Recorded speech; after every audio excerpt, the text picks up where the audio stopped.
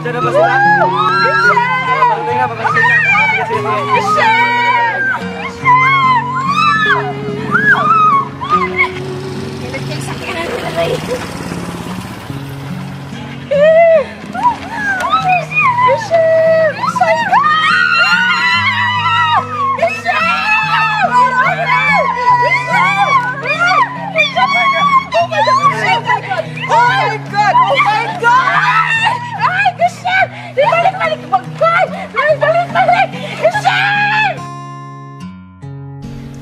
For almost a year, they took a break from showbiz and enjoyed their married life together. But now, the long wait is finally over with their upcoming movie, still one of the hottest love teams in showbiz, with their biggest comeback. Handa na naman silang pakiligin tayo, Krisha and Sam, now Mr. and Mrs. Gilmada. Let's welcome Krish Sam. Hi everyone! Hello guys! Okay, so how are you guys doing now that you're married? We're doing good. We're doing very good. Yes, we're doing great and there's a big adjustment and change, but we overcome it together. Okay, so now that you've mentioned change and adjustment, so what are these changes that you guys... There are many changes that we have faced. First of all, yung hindi na ikaw yung mag-isang gigising sa umaga, meron ka nang kasama and it feels very good. And there are some changes na medyo nahihirapan kami, like sinong mauunang maliligo sa banyo, sometimes sabay na lang.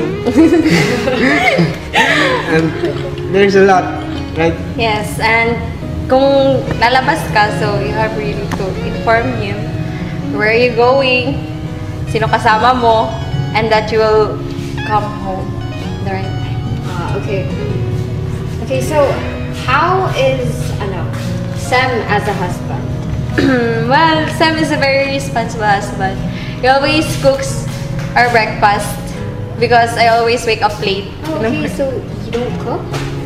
No, I cook, but in morning I don't really cook because I'll always came home from work late Okay, at night. not a morning person. Yes. So he always cooks our breakfast. Okay, so how is Krisha as a wife? Well, Krisha is a very good wife. Mabait siya, tsaka malambing. She's very caring and she takes care of me and stuff. Yes. I always prepare his clothes every morning. Okay, that's sweet.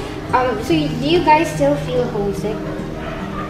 At first, I really feel homesick because it's kind of used of living with my parents.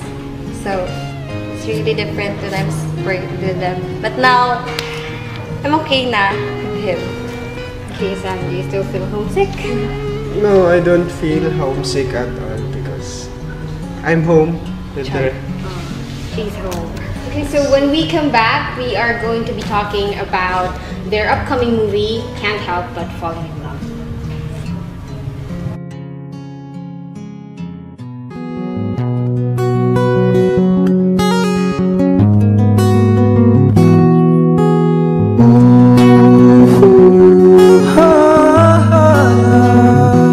Times are late under the moon.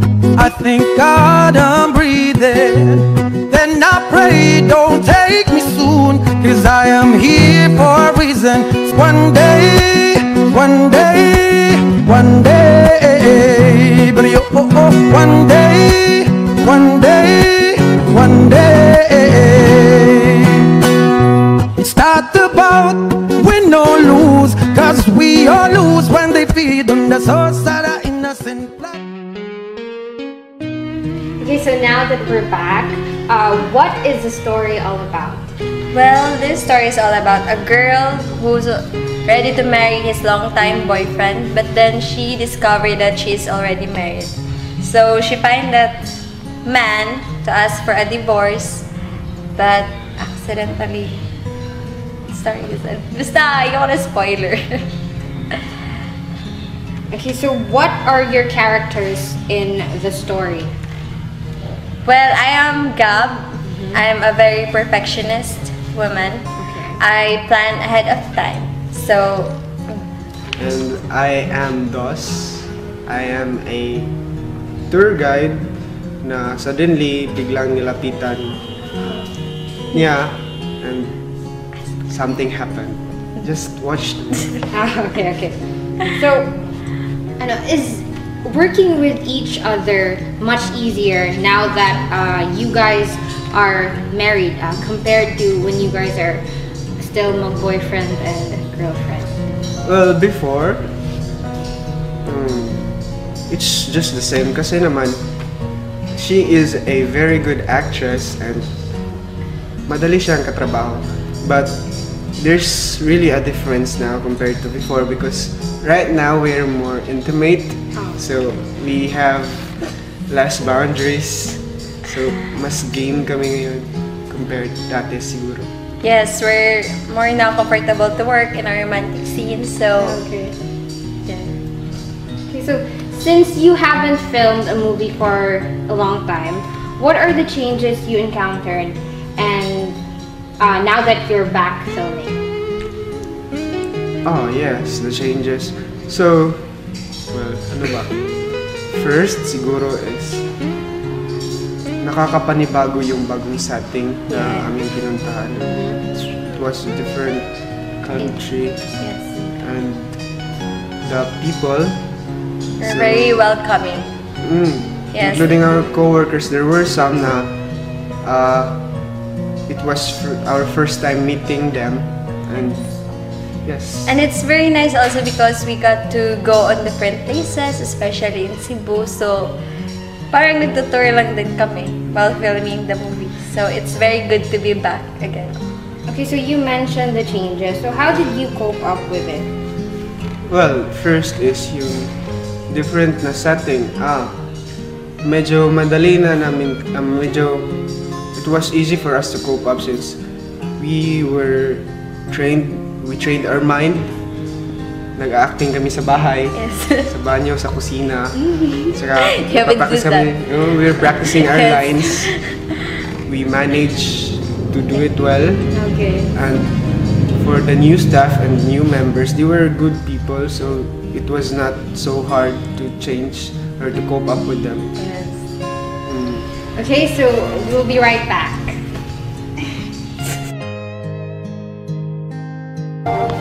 Whenever I try to grow up my hair, always break up. But now Pantene is making vertically unbreakable. The new Provy Micro Targets Wig Spot is making my hair inch longer. So I love my hair. Pantene. Strong is beautiful. Okay, now we're back. Let's do fast talk. Who is the jealous type? Who is matakaw? Who is clingy? Sino ang mahilig ng surprises? Sino ang pasensyoso? Sino ang unang nagsabi ng I love you? Lying, stop lying. Sino mahilig magluto? Sino ang mas antukin? Okay, so ibahin naman natin. Best time to cuddle. All the time, Lights on or off? Off. lights on, Off. Puppies or babies? Puppies. babies. Okay, so now that you've mentioned, speaking of, do you have plans on having a baby? Well, actually, how do I say this now? Actually, she is already 2 months pregnant. Oh wow, congratulations! Yes. Right after our wedding. Wow. Yeah, it was really a great blessing. It's unexpected. But we're welcome. Okay, now can you invite everyone to watch your upcoming movie? Hi everyone! Please watch our movie, Can't Help Falling in Love, directed by Mr. Dexter Jimenez, and it's showing now on May 30 in cinemas nationwide. Actually, our direct is here. Hi, direct! Hi! Please watch our movie. Thank you, everyone!